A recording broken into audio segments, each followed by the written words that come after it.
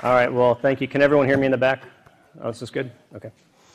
All right, well, nice to see you all again. I'm going to talk today about, I want to talk about large team decision-making in the scope of the day-to-day operation of the International Space Station, kind of how we operate the vehicle with hundreds of people around the world all tied in and working together.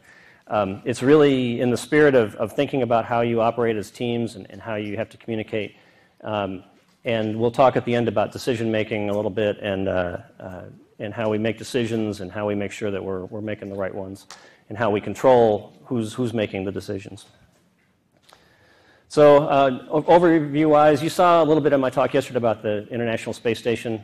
And when I say ISS, I mean the spaceship, as I said yesterday, not the school. We'll talk about mission control and how we work as a team. I kind of just said all this, so we'll keep going. I talked, again, a little bit about this yesterday. The ISS was assembled on orbit over the span of 13 years. It's been continuously inhabited by at least 2 crew members, started with 3, then down to 2, and then now up to 6 since November of 2000. The components were built all over the world by different companies and in different countries, and launched over 100 launches from Florida in the U.S., from Kazakhstan, the Russian missions, from Japan, and from French Guiana. The 6 astronauts spend 6 months at a time on board the station, on kind of rotating 3 at a time.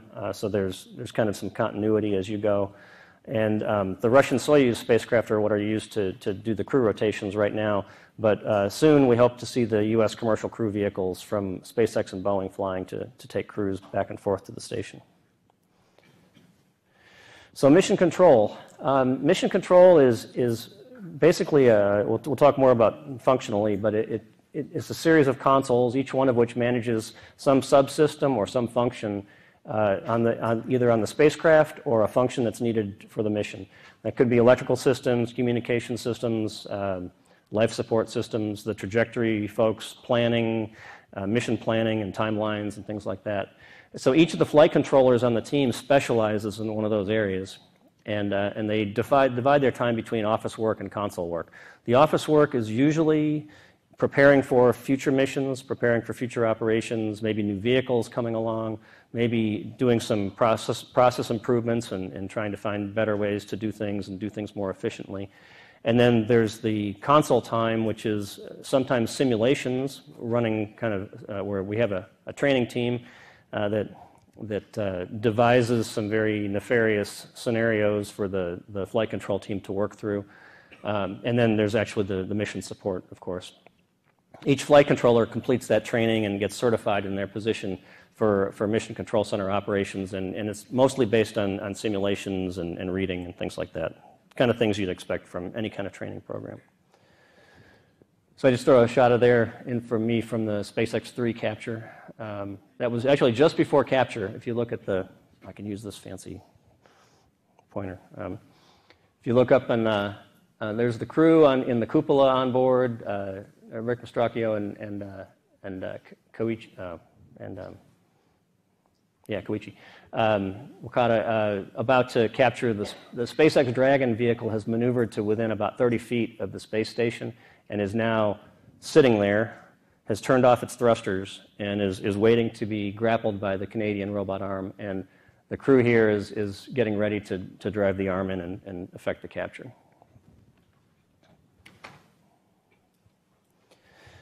So the way the room is set up, the flight director is in charge of the operation. There's a Capcom, a capsule communicator. It's a throwback to capsule days. Of course, we're going back to capsules, so it's what's old is new again, or what's new is old again, or something. The Capcom is usually an astronaut, but over the last few years we've transitioned to some flight controllers performing roles as Capcoms, but they are the primary communicator with the crew on board the spacecraft. The rest of the flight control team are the people I mentioned who are responsible for different systems. The ADCO on the space station is responsible for motion control, kind of pointing the vehicle. There are some big gyroscopes on board that can be can stabilize the vehicle, and also if you torque the gyroscopes, you can actually change the attitude of the space station without using any propellant, any fuel or rockets. They also have connections over to the Russian segment of the space station, which does have thrusters, and the ADCO has a counterpart over in the Mission Control Center, Moscow, that they work with. If we have to switch over to Russian thrusters, that can be arranged between those two sets of controllers. Ethos is responsible for life support and the thermal control of the internal side of the thermal control system. On board the space station, you have all these computers running, and you have people and stuff, going on, generating heat.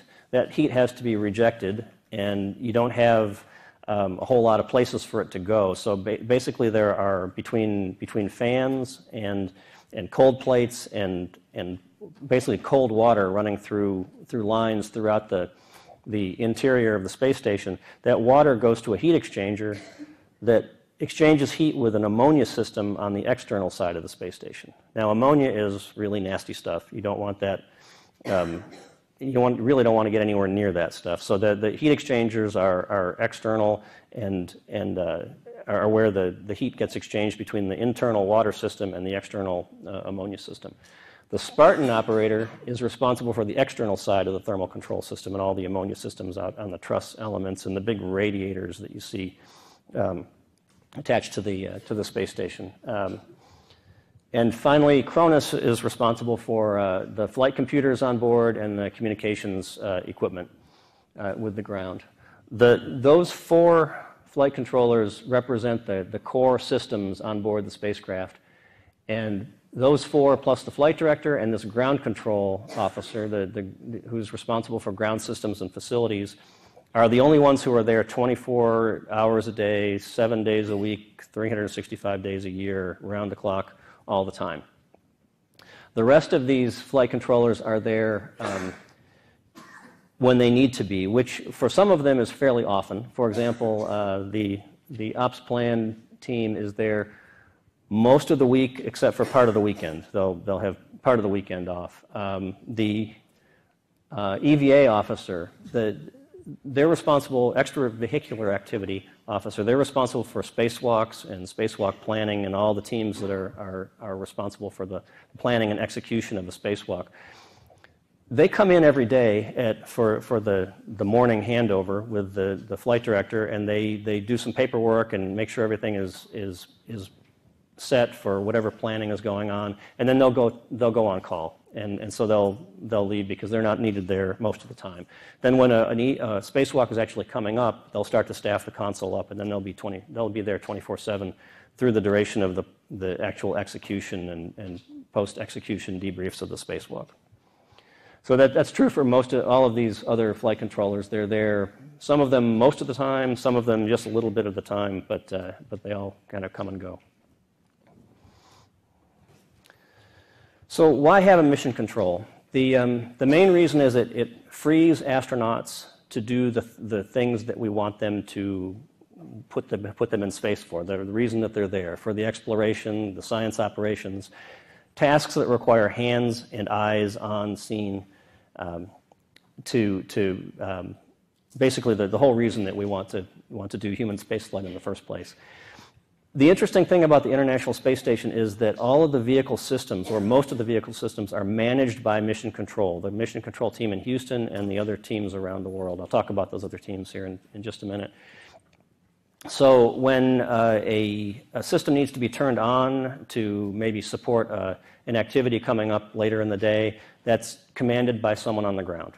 We do that from the ground. The crew can call down and say, hey, it's a little warm in the U.S. lab module. Can you turn it down a couple of degrees? We can do that from the ground, and they don't have to go through the menus on their laptops to make those changes. So we can do almost all of the control of the vehicle systems from the Mission Control Center. About 20,000 commands every month actually are going up to the vehicle. So it's a considerable amount of commanding that happens. The other reason to have a mission control is it gives you a clear chain of command. Each of the flight controllers comes from their own organization with their own management, But when they're in the Mission Control Center, they answer to the flight director, and they're responsible only to the flight director, who is the single point of real-time authority during the execution phase of the mission. That was a lesson learned from John Glenn's mission, actually, that if you go back to from some of the historical information, the Chris Kraft, as the flight director, was getting, there were a lot of arguments. They had some problems with the retro rocket package, and whether or not the heat shield, or a problem with the heat shield attachment, and whether or not the heat shield was going to remain attached. And there was talk about whether you keep the retro rocket pack attached or not. And there were decisions made, and then overruling decisions from management that were not on scene, that were kind of making the call from kind of outside the room. And that caused a lot of friction with the flight director. And at that time, it was established that no, the flight director is the one who's kind of in the heat of battle right there on scene and is responsible for making decisions. The management team can make inputs to that, but the ultimate authority rests with the flight director. And again, it's for real-time authority. And then once you complete the operation, you go back and you talk with the management team about how things went, and sometimes changes are made based on that. But in real-time execution, you want one person to make the call. The priorities are always crew safety first, vehicle safety second, and then mission success. So we'll give up the mission if it's going to cost a problem, maybe put an astronaut in danger or put the vehicle in danger. Sometimes you might be wanting to complete some operation, but because of a failure, you're going to lose a piece of equipment that is not something that you have a spare parts for, and so you want to shut that down, and it might cost you the mission objective, but you can always reschedule the mission objective and save the equipment. But this philosophy built and evolved through all the missions I talked about yesterday: Mercury, Gemini, Apollo, Skylab, and the Space Shuttle missions. So I talked a little bit about this in general, but the program management is really the organization that, and there is a program manager who is responsible for the whole operation, and for the vehicle, for everything that happens on it. And the mission management team and the program manager are the ones who set the overall mission objectives and the priorities for the mission, and then the flight control team, led by the flight director, is responsible for executing the mission. That's where that real-time mission authority comes in, the real-time decision-making and risk management. And then there's a lot of office support and non-real-time analysis that goes on. If something has to be looked at, that can be looked at off in the kind of outside of the mission control center as necessary. And then obviously the astronauts are on board the vehicle and working with the flight control team.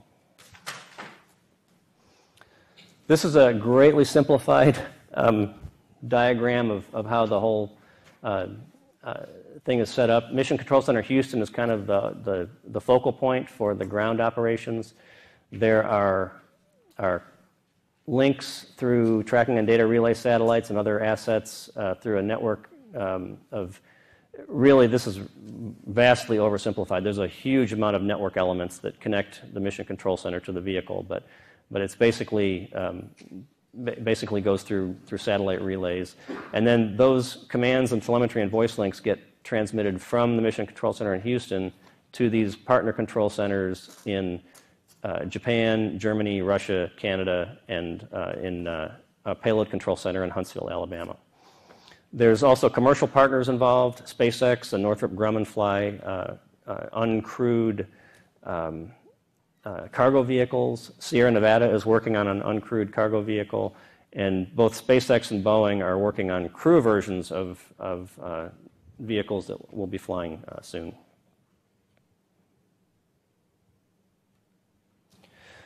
So the partner control centers are responsible for the operations within their portion of the ISS. The control center in Moscow is responsible for the Russian segment, which is a fairly large part of the International Space Station. Kind of if you're looking at it from front to back, it's kind of the back half. There's a connection in the middle. The first two elements that were launched were a Russian element and then a United States node, and kind of it built in both directions from there. The Moscow team manages the Russian segment. There's a team in Munich that manages the European segment, which is primarily the Columbus module, which is off to the starboard side at the front of the vehicle, off to the starboard side of Node 2. The Scuba Japan Control Center manages the Japanese segment, which is their Kibo Japanese experiment module and the equipment that exists in it. So that's off on the port side at the front of the vehicle. And then up in Montreal is a robotics back room type setup that can interface with the Mission Control Center. It's almost like an extension of the Mission Control Center in Houston is the way we set it up back a few years, many years ago now. But we actually have done motion operations with the arm that's commanded by a robotics officer in Canada with no robotics support in the Mission Control Center in Houston. That was really actually just done for the first time not too long ago, which is really cool. It's really great to have them able to manage that and have their robotics operators up there in Montreal at their headquarters. So Moscow, Munich, and Scuba all have their own 24/7 support. It's round the clock all the time. The Payload Operations Control Center in Huntsville is also a 24/7 operation, and that's where they do the integrated science operations. So all the payloads, or most of the payloads that are managed on the U.S. segment and the kind of the non-Russian, I say the U.S. segment, when I say that I mean the U.S., the European Space Agency, and JAXA and CSA are all part of the U.S. on-orbit segment. The Russian segment is largely managed on its own by the team in Moscow. But the Payload Ops Control Center has a Payload Ops Director, and they reach out not only to experts in the different payloads, but they actually have connections out to payload developers and principal investigators all over the world that kind of all are integrated through that control center there in Huntsville. So the partner flight directors and the pod, the Payload Ops Director, all report to the Houston Flight Director, and the Houston Flight Director is responsible for the overall integrated vehicle. There are times when the Houston Flight Director will kind of hand over to the Russian Flight Director, for example, when a Soyuz is docking to the Russian segment. The primary control is handed over to the Russian side, and the Russian Flight Director is really in charge of the overall operation, then handed back after the docking is complete. Speaking of visiting vehicles, there are control centers for those as well. They're responsible for operations and control of the vehicles that are coming to and departing from the International Space Station. The H-2 transfer vehicle, which is a Japanese vehicle, independently launched and that flies up to get grabbed by the robot arm. That's managed out of Scuba. Hawthorne, California, their SpaceX Dragon spacecraft, which is now 2 spacecraft. They have their uncrewed version, and now the crewed version is getting ready to fly its second mission. Northrop Grumman has a control center in Dulles, Virginia, where they control their Cygnus spacecraft, which is an uncrewed vehicle that's captured by the robot arm. And then in Moscow, as I mentioned, the Soyuz for crew missions and Progress, which is their cargo vehicle. Operations are controlled out of Moscow. For visiting vehicle missions, those are mostly staffed 24/7 for the duration of their missions, but sometimes when a mission is going on for a month, you fly this cargo vehicle up and you hook it up to the side of the space station, you open the hatch, and now there's a month worth of work to get everything out of it, put it away, and put a bunch of trash or return hardware into it. So sometimes they will go into a kind of a quiescent phase where the vehicle is not really powered or active, and they'll take their teams on call to where only if a problem happens they'll come back into the console. But for the most part, they're staffed during their missions, at least during critical times. The visiting vehicle flight directors are responsible for their vehicle all the way up until they get to within a couple hundred meters of the space station. And then they're approaching what we call integrated operations, when the visiting vehicle is kind of within the sphere of influence of the International Space Station. And at that point, the Houston flight director becomes the lead for decision making. And if a decision needs to be made to tell a vehicle to abort, decision making authority transitions over to Houston during those integrated operations, and which just makes sense. You have to have, again, the important thing is you need to have one single point of authority at all times for the vehicle. And when a visiting vehicle is flying on its own well away from the space station, any problems with that vehicle, they may affect its ability to get to the space station or not, but that can be managed by that team and that agency or that company on their own. It's when they get close to the space station that you have to decide who's going to be in charge. Okay, so a little bit about team coordination and how we work together. Kind of three aspects of that that we'll talk about, but the emphasis is really on making sure that everyone's working to the same game plan. Objectives are coordinated, documentation is all written down and understood and agreed to by everybody, a common timeline, and effective communications, and it's all about the teamwork. I'm going to talk about each one of these elements as we go, starting with procedures and flight rules, kind of our written documentation. Procedures are how you operate the vehicles. You have specific instructions to perform a task. It could be a task that the astronauts are doing on board, or it could be a task that mission control is doing. For example, if a vehicle is approaching and there's a problem and I need to tell it to abort, and it's a robotic vehicle, I need to have some sequence of instructions and some sequence of commands and tasks that have to be done in the right order to tell it to go away. And that would be an example of a procedure. Now, flight rules are a little bit different. They're decision-making tools. At their core, they're pre-planned decisions designed to avoid the need for detailed discussions when you really don't have time to have a detailed discussion. They're particularly important during time-critical operations, obviously. And you don't have, the example there is one of define what's the minimum pressure allowed. If you're dealing with a cabin leak, the first thing you want to do is figure out how much time do you have.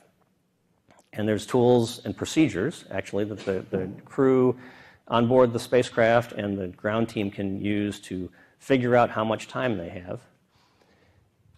And before basically all the air leaks out of the vehicle. And if you don't have a whole lot of time, you've got to send the crew to their rescue vehicles, basically their Soyuz vehicles, and get the hatch closed so they're safe, and you just let the rest of the vehicle go to vacuum because you don't have time to deal with it.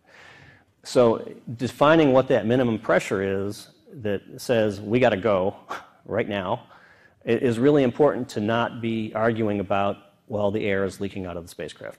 You want to have that already decided that at this point we need a manageable rate, and then we can go around and look and close hatches and see if we can figure out where the leak is, and if we can get it isolated to a particular module, then that's great. We can isolate that module, and the rest of the space station is safe, and the crew is safe in it.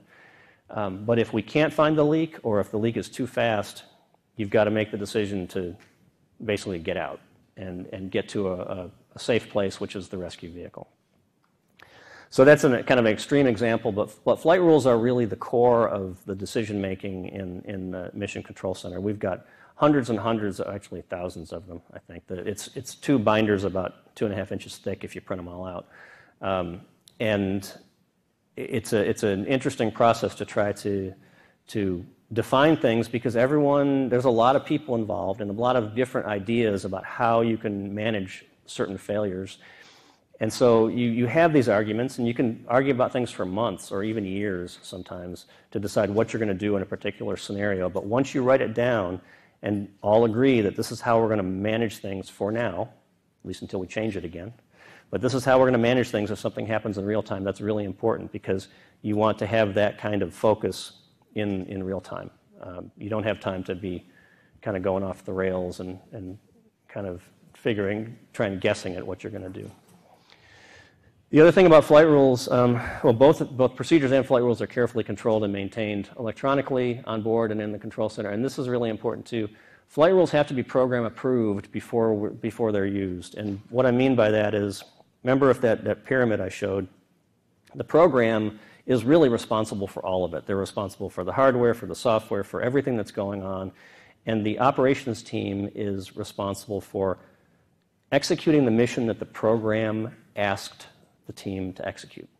And so flight rules have that effect of potentially changing what's going to happen in the mission or what's going to get accomplished. And so it's really important that the flight rules are written and then basically approved by the program. That's why we call it this kind of handshake with the program that says, yes, we understand how you're going to operate our vehicle, and everyone's in agreement. Very important to have that coordinated agreement on that. So verbal communications. All the flight controllers at all the different control centers have comm panels that have dozens and dozens of what we call voice loops on them. They're basically communications circuits, kind of different lines to different flight controllers. Each flight controller will have a loop that is kind of dedicated to them, or maybe a series of loops that is dedicated to them. There's one particular loop called the flight director loop, which is obviously the flight director's loop, and that's where overall coordination is done, and is really the nexus for where the mission authority lies. Every shift, the shifts are 9 hours, so every 9 hours a new team comes in. They take an hour to get a handover from the team that's off-going, and the oncoming flight director will then go onto a separate loop, kind of a debrief loop, and go around and talk to each one of the controllers and each one of the partner control centers and to talk about what's going on, maybe some failures that have happened, maybe some things that have been resolved, maybe some major activity that's coming up and some coordination that's going to be required during the next shift. But it's kind of huddle up and talk about what's going to happen over the next 8 hours. And once that flight director and team are happy, they let the other team go. They go home, and the oncoming team takes over. So that happens every 9 hours, basically around the clock, around the year. The flight loop is really central, as I said, to keeping the team in sync.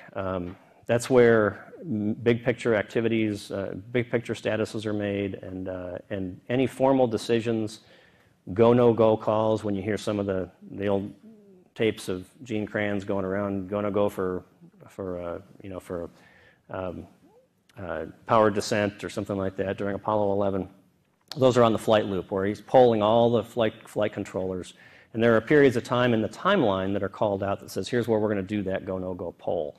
And so the whole team needs to be ready to answer and crisply go through to make sure that everything is right to be able to proceed with that portion of the mission.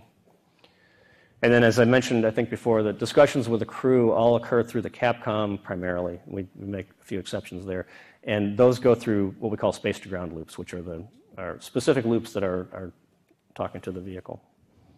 So this is kind of a picture on the ground of how this all goes, but really from a flight control team perspective, there's a flight director here in Houston, one in Moscow, one in Scuba, one in Munich, a payload ops director. They're all talking to each other mostly on the flight loop. I say that with a little asterisk here because the Houston-Moscow discussions happen on a separate loop that has a translator going on, and official decisions between the Houston and Moscow flight director, or the ESA and Moscow flight director, or the JAXA and Moscow flight director sometimes will happen on that separate loop. And that's because we have interpreters to work the Russian to English interpretation. And then the flight control teams support each of the flight directors in their own organizations. Decisions made on the flight loop, we're going to talk a minute about written communication, the written stuff, which is really important. But it's also important to note that decisions that are made on the flight loop are considered official decisions and are considered to be documented. It's recorded, and that's one way that's one exception to the make sure it's written down rule. So written communications. We use electronic tools to document and transmit information to each other. It's well controlled, it's traceable. The names aren't so important to you, but what we call flight notes, which are kind of short-term actions or status information, or maybe something's not behaving with a certain system, and we're going to need the astronauts to take a few steps to put it in a good configuration. And if it's not just turn it off, which you don't need to write that down, you can call up and you can say, turn that thing off. If it's going to take 3 or 4 or 5 or 6 steps to do that, we might have the flight controller write down what those steps are. They'll put it in a flight note so that we can look at it and say, yeah, that looks good to us. And then sometimes if we have to, we can turn it into a message that gets sent up to the crew, and they can have it on their laptop and they can follow it, basically the written communication there on board. We have things called CHITs, which are requests for data or analysis that goes outside of the control center to the engineering team, or sometimes to the program team. So, for example, a piece of equipment that's not behaving properly, and maybe it's running warmer than it's supposed to, and there's some concern about whether or not it's about to break a flight rule limit that says don't operate it above this temperature. But we have reason to believe that it's going to just go a little bit above that, and then it's going to be okay. We might write a chit to the engineering community that says, hey, what do you think about operating this a little bit warmer and deviating from that flight rule and operating a little bit differently than what we had written down? Again, the most important thing is we're writing these things down and keeping track of what we're doing so that everyone is on the same page. And then anomaly reports are really how we capture the unexpected. If something happens that we didn't expect, that we can't explain, we want to be able to squawk that. We want to write it down. Here's what happened. Here's when it happened. Here's what we saw. And it may or may not be a big impact to the mission, but it may be something. It's definitely something that we want to understand, because if it turns out that some piece of equipment is failing, we want to know that maybe we're going to have to replace it in a couple of weeks. If it could be that it's just working in a way that has been seen before and it's not anything to worry about, and that maybe should go into the procedures for how to operate that piece of equipment now, so you can not have to worry about it. It's not considered an anomaly anymore. But if it's not explained, it gets written down, and then it gets sent off to the engineering community to look at, so they can determine whether or not it's really something that needs to be dug into a little bit more. Really important, what we don't use, transient communication techniques. Sending an email, even though email is traceable and all that stuff, it's outside of the control of the documentation we have in the control center. So email, text messaging, telephone calls, over-the-air conversations between people, someone standing up, a flight controller standing up and turning around and saying over the air, not through the loop, and this has happened actually. Michelle's smiling because she's seen it. But sometimes flight controllers are very close to the flight director in proximity, and they'll stand up and they'll turn around and they'll lean on the console and they'll tell this big, long, beautiful explanation about why they have to take some action, why some action needs to be taken. And you'll sit there looking at them, and then they'll say, so we want to do this, and I've looked at them and said, that's beautiful. That's a beautiful explanation. Now, why don't you tell me on the loop? In other words, call me on the flight director loop and tell me so that everyone else who's part of this operation can hear what's going on with your system and what you need to do with it, so that they can hear what's happening and understand where we're going. And sometimes someone else might have some issue with that, or they may have a question about it. Maybe what we're about to do is going to impact a payload operation that we hadn't thought about. The payload operations director can say, hey, wait a minute, before you do that, let us turn off this payload, or let me put this payload in a safe state so we don't lose science while you take the action on your system. So again, really important that those things happen. Over-the-air conversations are fine to have someone come up and say, hey, I got a little something working that I'm going to have to talk to you about in about 10 minutes, so just so you know, that's fine. That's just pre-coordination. But when it comes down to those informal conversations, really need to be summarized formally. Okay, the timeline. The whole crew and all the ground teams operate from a common timeline.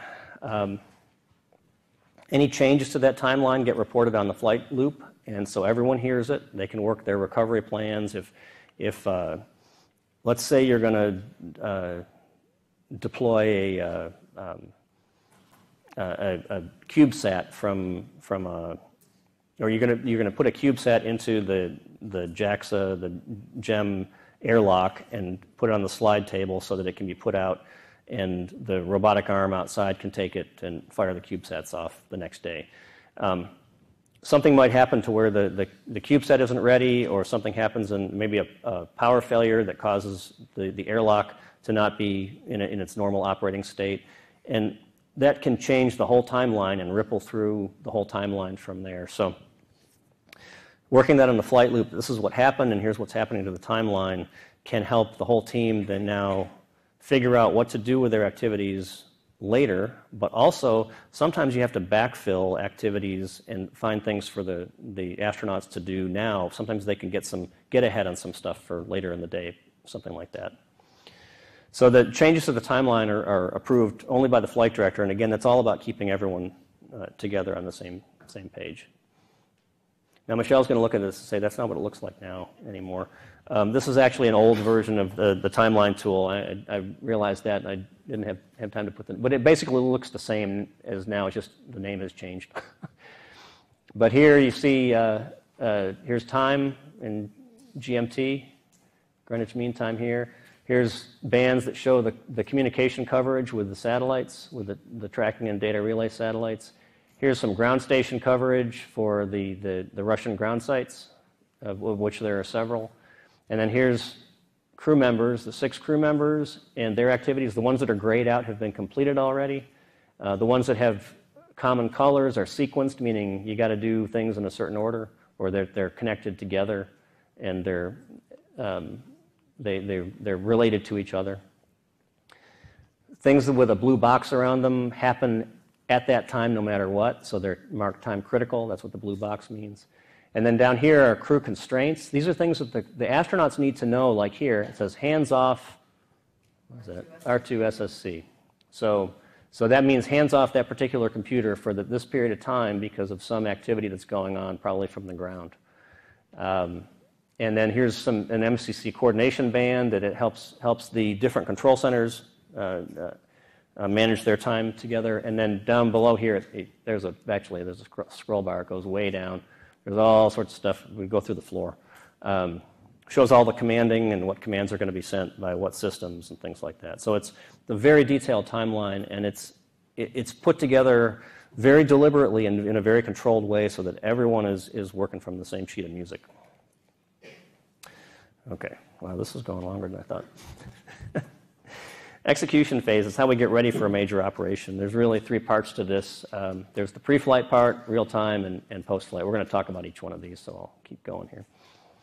As I mentioned before, the mission objectives are set by the program, and then it's up to the operations team to figure out the best way to accomplish those objectives within the constraints that we've laid out and said, here's how we're going to operate the vehicle, that we've agreed with the program about how we're going to do that. So there's high-level timelines developed and then low-level timelines and very detailed ones. And sometimes you can recommend changes back to the program. You can say, hey, you know what, if we can do this a different way, we can get some other objectives that we weren't expecting to get, and maybe we should put those into the plan too. Or maybe everything isn't going to fit, and that's a very common thing. The program says, do all this stuff, and you say, well, we can do everything down to about here, and everything below that has got to go. There's just not time to do it. Well, then you might have to do some rearranging of priorities to say, well, we really want to move these up, and we'll move these down, and we'll take care of those later. So it's an iterative process. It starts about a year before the mission. When you think about it, you're building basically a 6-month timeline, or months at a time type of timeline. And then we conduct simulations, which are kind of stress tests of the whole system. They stress test procedures, flight rules, timelines. They're looking for weak points, and help prepare the operations teams for the real-time pace. And they're really important for critical operations where you have to make these decisions in seconds or minutes and be able to make them in a timely manner, or you're going to have a problem. So the typical weak points uncovered during preparation, and especially in sims, are things like things that we didn't think of. Maybe a failure scenario that doesn't have a properly documented flight rule or procedure for it. The training team is really good at finding little things that will drive the flight control team crazy, and maybe they find a hole in the procedure or a flight rule, and they drive the failure right in that direction to kind of call attention to it. There's the we didn't mean to do that or conflicting requirements. You could have a case where you have a failure in an electrical system and a failure in another, maybe the life support systems, and the way that the flight rules say, with this electrical system failure, we've got to turn this stuff off. But your life support system may be depending on the stuff you're about to turn off. And so you've got these conflicting rules that says, this says don't turn it off, and this says turn it off. And you've got to kind of break the tie and figure out how you're going to manage the conflict. We're not giving ourselves enough time. Maybe there's not enough time reserved to do something critical. That's a common one. We find that out actually quite often in real time when the crew is doing something, especially it might be a new crew member who hasn't been on board for very long. And we try to account for first time through a procedure, doing it for real. They've done it in training, but now they're doing it in space for real. And it might take them a little bit longer than expected. And that can have an impact on the timeline, and so you want to try to find those things ahead of time. And then communications issues about sync points that are not in the right spot, or just areas of the timeline where that can expose some miscommunication.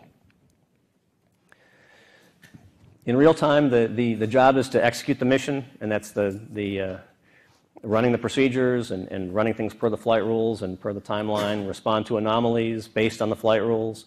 The only deviations you make from procedures or flight rules are after sufficient discussion of the rationale or why you're going to deviate, the analysis of the risk, at least in real time, and only with the approval of the flight director. Otherwise, you've got to basically stand down and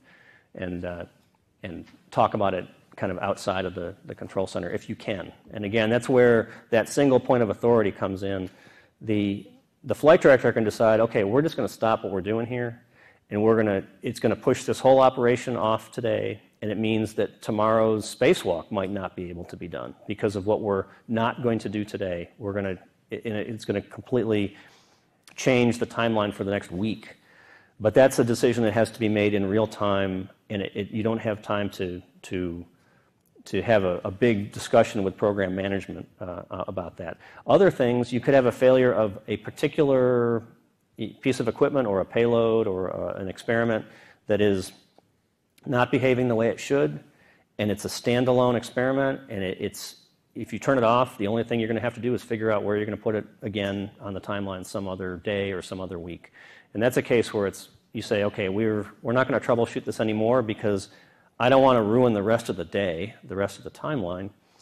We're going to maybe troubleshoot 10 more minutes, and if you're not successful, then we're going to stop on this and we're going to move on with our day.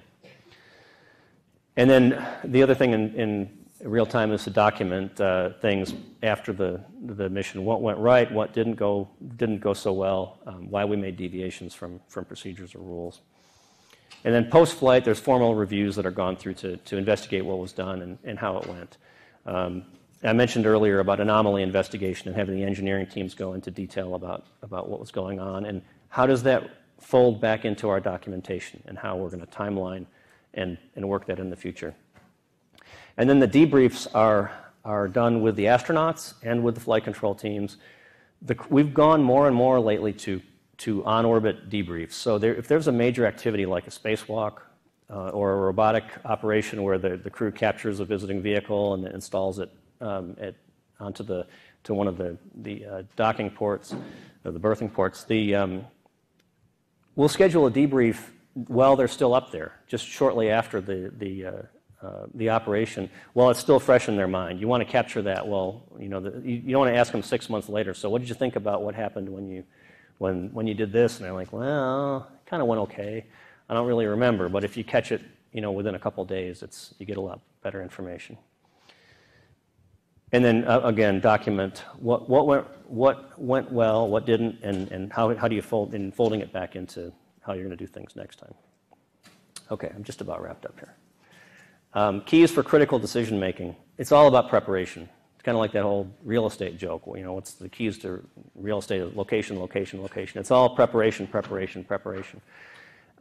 You want pre-coordinated and agreed upon written guidance for decisions that are followed to the letter, even if you don't agree with them. If there's a disagreement with a flight rule that really has a safety impact, that is really going to cause harm to people or the vehicle, you've got to bring that up before the mission. You've got to, if you see that coming, you've got to bring that up.